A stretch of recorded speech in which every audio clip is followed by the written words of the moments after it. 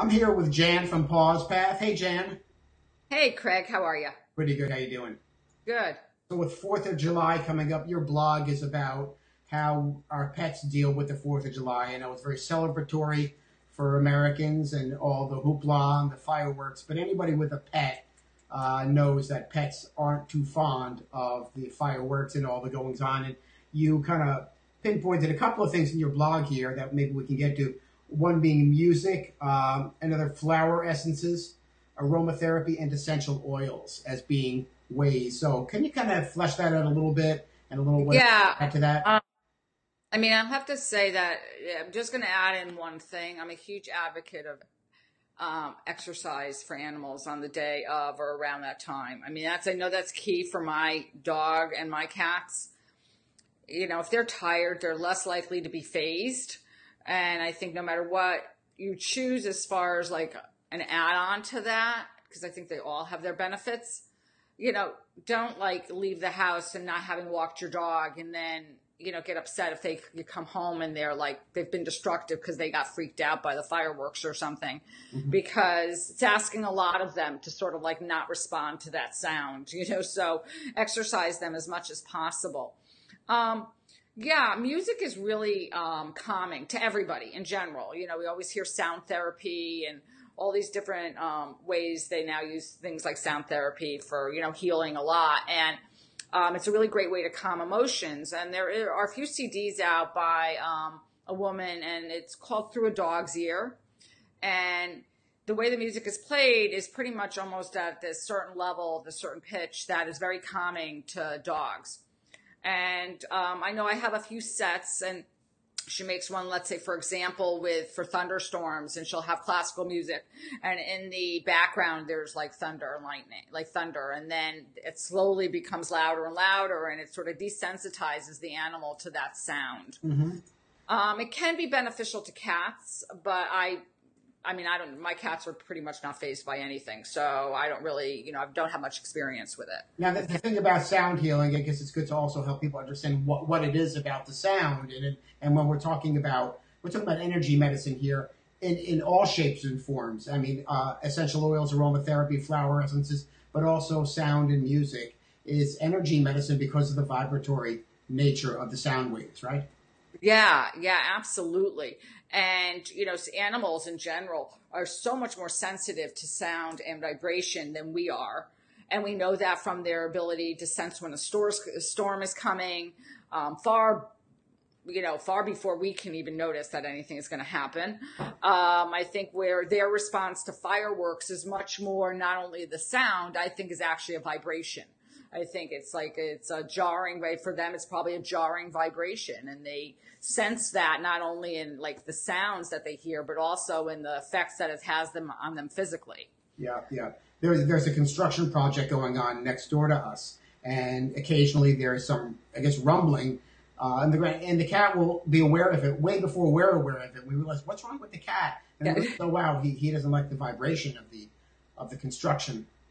Right, and my dog will do it in storms, like far before when a thunderstorm or whatever come. He tends to move into more like the center of my house, away from all the windows and the doors, more like in the center portion. It's always very interesting because all of a sudden he'll move, and I'll be like, "Why did he move?" And then all of a sudden a thunderstorm will come, and I'll be like, "Oh, that's why he moved." Right. So in one case, where the sound could also be troubling or difficult. The vibration, the energy of that sound can be on one hand troubling or difficult.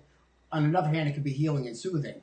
That's right. And if you choose the right sounds, it can be very calming and very soothing, very healing. I think that it's also a great thing for pets that have like separation anxiety, things like that.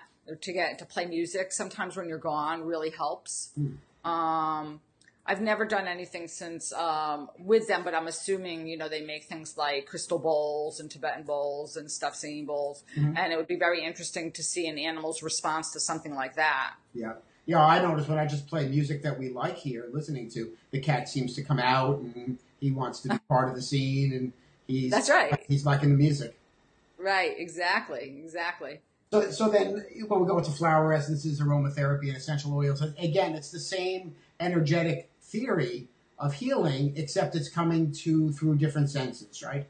Yeah, it's coming through different senses. I mean, flower essences are very much on the energy, pure energy, because they have no smell really.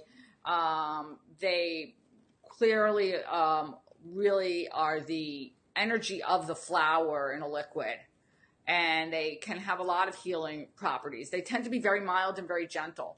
Mm-hmm. And so I like them because they're safe for anything or any pet. The flower essences can be applied topically, or you can even add it to like drinking water. And they make a number of different ones, and it has to do with the different flowers that are in them. And but there are some extremely, I like flower essence that are extremely good for anxiety, for being in large crowds, things like that. And it's something that, I have a few that I think are staples that I just keep in the house, like, almost like a first aid kit of flower essences, one for digestive issues, things like that.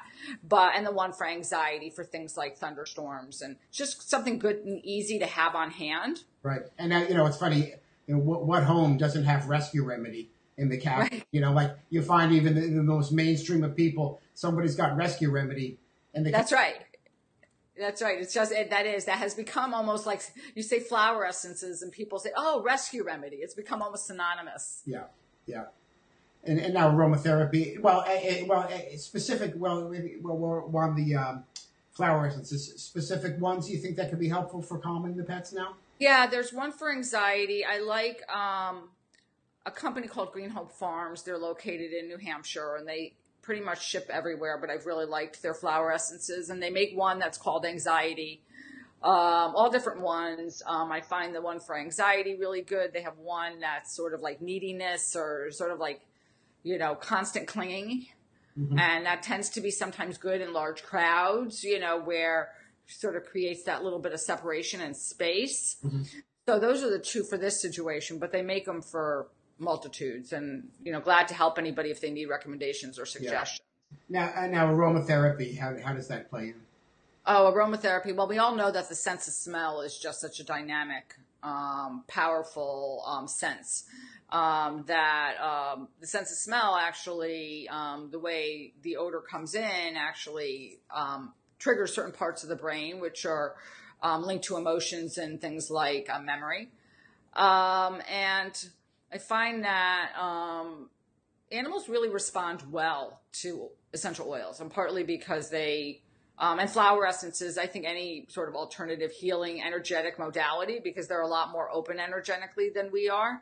So I think that they respond really well.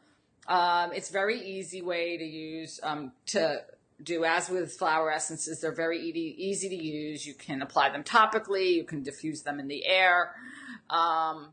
I like diffusing for animals that don't like to be touched, like cats. Sometimes we're getting oils on them is sometimes not the easiest thing to get oils on a cat. I would say don't hesitate if you have essential oils. Always, really good quality is really important, and don't hesitate to dilute the oils. I mean, their sense of smell is so much more powerful than ours is. That they're getting, their amount of smell cells that they have in their nose is probably trillions more than we have, and so a little bit goes always a long way when you're using oils. And some specific oils. Oh, I really like frankincense, bergamot. Lavender is always good for topical application. There are a few combinations I really like to diffuse. One that's a more grounding blend, has a lot of trees in it. One that's just has a mixture of some really nice fragrances, very calming, very grounding, very settling. I would say try a few oils before, if you can, like tonight or tomorrow and Sunday before the fireworks, depending on your town and when they have them. I'm not a huge advocate of leaving pets on 4th of July.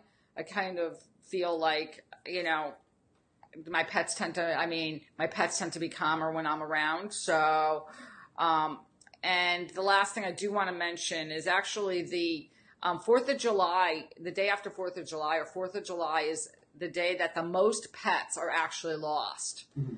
Wow. Because they become so, like, if they're home or if they're out and they're with you, they tend to want to escape the noise. Sure. So it's a huge like strays, like, where they just get lost or get out in the open and become unattached to where they're staying or dig under fences. And so I tell people just be careful, make sure, obviously if you're home, that's the best, and keep them leashed and well leashed. And also make sure if you do have a pet that they have identification on them, or they have chip or they have microchipped, because it's a huge issue. Yeah. Now, people who want to know more, you're available for consultations to work with people and their pets in their home. And how does that work? Yeah, people can go to my website, go to the website, Paws Path, and complete the contact form. And then I'm glad to have sort of like an introductory sort of conversation, tell them a little bit about what I'm going to do, how we work. They can either share with me an issue if they have something specific that they want to work with. And then usually I'll come up with a plan that sort of involves, as much as I can recommend. So it might be oils and flower essences, sometimes supplements that are for pets.